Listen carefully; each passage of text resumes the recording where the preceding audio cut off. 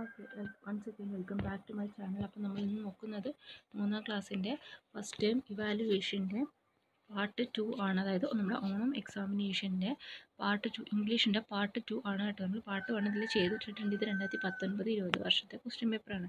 അതിൻ്റെ പാർട്ട് 2ലേക്ക് കിടക്കാം. അതിൽ നമ്മൾ ആദ്യം രണ്ട് ക്വസ്റ്റ്യൻസ് ആണ് നമ്മൾ കംപ്ലീറ്റ് ചെയ്തത്. ഇനി ക്വസ്റ്റ്യൻ നമ്പർ 3 എന്നാണ്, ഡിസ്ക്രിപ്ഷൻ ആണ് അല്ലേ. The farmer and his wife love bill very much. Wherever they go they take bill with them. അവരെവിടെ പോയാലും എന്താണ്, ബില്ലുവിനെ കൂടെ കൊണ്ടുപോകും. അപ്പോൾ നമുക്കിവിടെ ഒരു പിക്ചർ തന്നിട്ടുണ്ട്. ഇതെല്ലാം ഒരു പിക്ചർ നോക്കാം. ഇതില്ലേ ഇങ്ങനെയാണ് ആ ഒരു പിക്ചർ. ഇതിൽ ബില്ലു ഉണ്ട്, ഫാർമർ ഉണ്ട്, അദ്ദേഹത്തിൻ്റെ വൈഫ് ഉണ്ട്, പിന്നെ ആകാശത്തിൽ ആരുള്ളത്, കിളികളുണ്ടല്ലേ, അവിടെ ഒരു വലിയ മരമുണ്ട്, ബില്ലു, അങ്ങനെ എന്തൊക്കെയുണ്ട് നമ്മൾ അതൊക്കെ ഒന്ന് നോക്കി വെക്കാം. അതിന് ശേഷം നമുക്കത് തുടങ്ങാം. ഇതിലെന്താണ്, നമുക്ക് ഇപ്പോൾ ഈ ഒരു പിക്ചർ വെച്ചിട്ട് എങ്ങനെ എഴുതാം? ഫാമർ ആൻഡ് ബില്ലു ആൻഡ് അപ്പോൾ നമുക്കിത് എങ്ങനെ എഴുതാം? ഫാമർ ആൻഡ് ഹിസ് വൈഫ് എവിടേക്കാണ് അവർ പോണത്? വാക്കിംഗ് ടുവാർഡ്സ് ദി ഫീൽഡ് അല്ലേ, അവർ ഫീൽഡിലേക്ക് പോവാണ്. ബില്ലു അവർ ആരെ കൂടെ ഒപ്പം കൂട്ടിയിട്ടുണ്ട്? നമ്മളടുത്ത് നേരത്തെ പറഞ്ഞു അല്ലേ, wherever they go they take bill with them. അപ്പോൾ നമുക്ക് ആ സെൻറ്റൻസിനോട് എങ്ങനെ മാറ്റി എഴുതാം?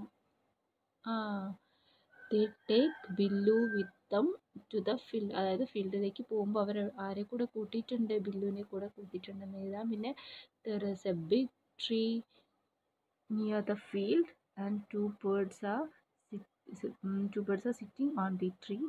പിന്നെ എന്നുള്ളത് two birds are flying in the sky. നമ്മൾ ഈ പിക്ചർ മനോഹരമാണെന്നൊക്കെ നമുക്ക് എഴുതാം കേട്ടോ. This was A beautiful picture. Okay, അങ്ങനെ നിങ്ങൾ എന്തൊക്കെയുണ്ടോ അതൊക്കെ നമുക്ക് എഴുതാം. ഓക്കെ, അതാ ഈ ഒരു ലൈൻസിലാണ് നമ്മൾ ആ ഒരു പിക്ചർ ഡിസ്ക്രൈബ് ചെയ്ത് എഴുതേണ്ടത്. അടുത്തത് എന്താണെന്ന് വെച്ചാൽ കോൺവെർസേഷൻ ആണ്. നോക്കാം. The farmer made A beautiful kennel four Binnu. Farmer ബില്ലുവിന് എന്തുണ്ടാക്കി കൊടുത്തു? ഒരു നായ്ക്കൂടെ ഉണ്ടാക്കി കൊടുത്തല്ലേ. ബില്ലു was very happy. He invited Fox to his house. അവൻ അവൻ്റെ കൂട്ടിലേക്ക് ഇൻവൈറ്റ് ചെയ്തു? അവൻ്റെ ചങ്ങാതിയായിട്ടുള്ള ഫോക്സിനെ അവൻ്റെ കൂട്ടിലേക്ക് ഇൻവൈറ്റ് ചെയ്തു. Next night the Fox visited bill. Next night, അടുത്ത രാത്രി, ആ ഫോക്സ് ബില്ലുവിൻ്റെ കൂടെ വിസിറ്റ് ചെയ്തു. എന്നിട്ട് അവർ തമ്മിലുള്ള കോൺവെർസേഷനാണ് നമുക്കിവിടെ കൊടുത്തിരിക്കുന്നത്. അപ്പോൾ നമ്മളത് എന്ത് ചെയ്യണം? കംപ്ലീറ്റ് ചെയ്യാണ് വേണ്ടത്. അപ്പോൾ നമുക്ക് ആദ്യത്തെ കോൺവെർസേഷനിൽ അവരാദ്യം തന്നെ എന്താ പറഞ്ഞത് നോക്കാം. ഓക്കെ, അപ്പോൾ ഫസ്റ്റ് ബില്ലു ആണ് പറയുന്നത്. Hi front, welcome to my new house എന്താ പറഞ്ഞത്? ഹായ് ഫ്രണ്ട്, എൻ്റെ പുതിയ വീട്ടിലേക്ക് സ്വാഗതം. ഓക്കെ, അപ്പോൾ ഫോക്സ് എന്തോ പറയുന്നുണ്ട്, അതെന്താണ് നമുക്കറിയത്തില്ല. അപ്പോൾ ഫസ്റ്റ് തന്നെ welcome to my new house എന്ന് പറഞ്ഞാൽ ഫോക്സ് എന്ത് പറയണം? താങ്ക് യു പറയണം അല്ലേ. താങ്ക് യു എന്ന് പറഞ്ഞിട്ടുണ്ടാവും. അപ്പോൾ നമുക്ക് അടുത്ത വരിയിലേക്ക് നോക്കാം. My master build for this for me. My master build this for me. ഇത് എൻ്റെ മാസ്റ്ററാണ് എനിക്ക് വേണ്ടിയിട്ട് ഉണ്ടാക്കി തന്നത് എന്ന് ബില്ലു പറയണമെങ്കിൽ ഫോക്സ് അവിടെ എന്ത് ചോദിച്ചിട്ടുണ്ടാവും? Who build this for you എന്ന് ചോദിച്ചിട്ടുണ്ടാവില്ല. ഇത് നിനക്ക് ആരാണ് ഉണ്ടാക്കി തന്നത് എന്ന് ചോദിച്ചിട്ടുണ്ടാവും. അപ്പോഴാണ് ബില്ലു ആൻസർ പറയുന്നത് my master build this for me. അപ്പോൾ അവിടെ ഫോക്സ് പറഞ്ഞിട്ടുണ്ടാവും വെൽക്കം ചെയ്തതിന് താങ്ക് യു പറഞ്ഞിട്ടുണ്ടാവും. എന്നിട്ട് ചോദിച്ചിട്ടുണ്ടാവും who build this for you. Okay, പിന്നെ ഫോക്സ് അടുത്ത് പറയാണ് I am hungry, what do you have to eat. Okay, എനിക്ക് വിശക്കുന്നുണ്ട്, നമുക്ക് എന്താണ് കഴിക്കാനുള്ളത്? അപ്പോൾ ബില്ലുവിന് എന്താണ് കഴിക്കാനുള്ളത് നിങ്ങൾ ഐഡിയ പോലെ എഴുതാം. അപ്പോൾ ഫോക്സ് പറയാണ് ഓ ടേസ്റ്റി ഫുഡ് എന്ന് പറയുന്നുണ്ടല്ലേ. ടേസ്റ്റി ഫുഡാണ്, എനിക്കിത് ഒരുപാട് ഇഷ്ടമായെന്ന് പറയാം അല്ലേ. I like it so much നമുക്ക് എഴുതാം. പിന്നീടോ ബില്ലു പറയാണ് U helped me a lot, I am thankful to you always. നീ എന്നെ ഒരുപാട് സഹായിച്ചു, ഞാൻ എന്നും നിന്നോട് നന്ദിയുള്ളവനായിരിക്കും. അപ്പോൾ ഫോക്സ് എന്താ പറയുന്നത്? Oh it's okay, you are my best friend എന്നൊക്കെ നമുക്ക് പറഞ്ഞിട്ട് എന്ത് ചെയ്യാം, ആ ഒരു കോൺവെർസേഷൻ അവസാനിപ്പിക്കാം. ഇനി അടുത്ത ക്വസ്റ്റ്യൻ എന്ന് പറയുന്നത് ആക്ടിവിറ്റി 5 ആണ്. ആക്ടിവിറ്റി 5 ആദ്യത്തെ ക്വസ്റ്റ്യൻ എന്ന് പറയുന്നത് റീഡ് ആൻഡ് ഡ്രോ ആണല്ലേ. റീഡ് ആൻഡ് ഡ്രോ, അതായത് നമുക്കിവിടെ ഒരു പിക്ചർ തന്നിട്ടുണ്ട്. ആ പിക്ചറിൽ ഓൺലി ഇരിക്കുന്നത് മാത്രമേ ഉള്ളൂ. അപ്പോൾ നമ്മൾ അതിലെന്തൊക്കെ വരച്ച് ചേർക്കണം എന്നുള്ളത് ഇവിടെ പറയുന്നുണ്ട്. ആദ്യം നിന്ന് എന്താ നോക്കാം. You can see Mountly in the box. Now read the instructions and draw the following pictures in the box. Okay, നമുക്ക് ഈ ഒരു ഇൻസ്ട്രക്ഷൻസ് ഇവിടെ തന്നിട്ടുണ്ട്. അതിനനുസരിച്ച് നമ്മൾ എന്ത് ചെയ്യണം, അതിൽ വരയ്ക്കണം. There is a big tree in front of Mountly. Okay, അപ്പോൾ മൗണ്ട്ലിന് മുന്നിൽ എന്തുണ്ട്, ഒരു വലിയ മരം വരയ്ക്കണം അല്ലേ.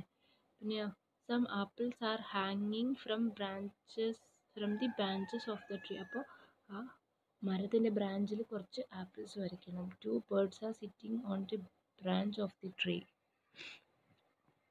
2 ബേർഡ്സ് ആ ഒരു മരത്തിൻ്റെ ബ്രാഞ്ചിൽ ഇരിക്കുന്നതായിട്ട് വരയ്ക്കണം. അടുത്തതോ, the sun is in the sky. അപ്പോൾ ആകാശത്ത് സൂര്യൻ വരയ്ക്കണം. There is A stream flowing near the tree. അപ്പോൾ നമ്മുടെ ട്രീൻ്റെ അരികിലൂടെ ഒരു സ്ട്രീം ഒഴുകുന്നതായിട്ട്, നമ്മുടെ ടെക്സ്റ്റ് ബുക്കിലില്ലേ സ്ട്രീം ഒഴുകുന്നത്, അതേപോലെ ഒരു സ്ട്രീം ഒഴുകുന്നതായിട്ട് വരയ്ക്കണം. ഓക്കെ, അപ്പോൾ ഇത്രയാണ് ആ ക്വസ്റ്റ്യൻസ്. ഇനി അടുത്ത ഒരു ക്വസ്റ്റ്യൻ കൂടെ ഉണ്ട്, നമുക്ക് നോക്കാം. ആക്ടിവിറ്റി 6 ആണ്, puzzle. Name of some animals and birds are given in the bubble below. കണ്ടോ, നമുക്കിവിടെ ഈ ബബിളിൻ്റെ അകത്ത് എന്തൊക്കെ ആരൊക്കെ തന്നിട്ടുണ്ട്? ഡോഗ് ഉണ്ട്, ഹെൻ ഉണ്ട്, കൗ, cat, pig, lion, horse, duck, sheep അല്ല, ഇതൊക്കെയാണ് തന്നിട്ടുള്ളത്. Now find out any 5 young ones of the animals and birds from the grid and around them. Okay, അപ്പോൾ ഡോഗിൻ്റെ യങ് വൺ ആരാണ്, ഹെന്നിൻ്റെ യങ് വൺ ആരാണ്, നമുക്കൊരു ഇതിൽ തന്നതിൽ ഏതെങ്കിലും ഒരു 5 എണ്ണത്തിൻ്റെ യങ് വൺസിൻ്റെ പേര് ഈ ഒരു ഇതിൽ നിന്ന് നമ്മൾ കണ്ടെത്തിയിട്ട് റൗണ്ട് ചെയ്യണം. ഇവിടെ ഒന്ന് തന്നിട്ടുണ്ട്, പിഗിൻ്റെ ആരാണ്, പിഗ്ലെറ്റ്, അത് തന്നിട്ടുണ്ട് അല്ലേ. ഓക്കെ, അപ്പോൾ അതേപോലെ തന്നെ ഇവിടെ കോൾട്ട് തന്നിട്ടുണ്ട്. അപ്പോൾ നിങ്ങൾക്കറിയാവുന്ന, നിങ്ങൾ പഠിച്ചിട്ടുള്ള യങ് വൺസിനെ നിങ്ങൾ ഈ ഒരു ടേബിളിൽ നിന്ന് കണ്ടെത്തിയിട്ട് ഇവിടെ റൗണ്ട് ചെയ്യണം. ഓക്കെ, അപ്പോൾ ഇത്രയാണ് ക്വസ്റ്റ്യൻസ്. അപ്പോൾ എല്ലാവരും നന്നായിട്ട് പഠിക്കുക. Okay, thank you so much. Happy learning.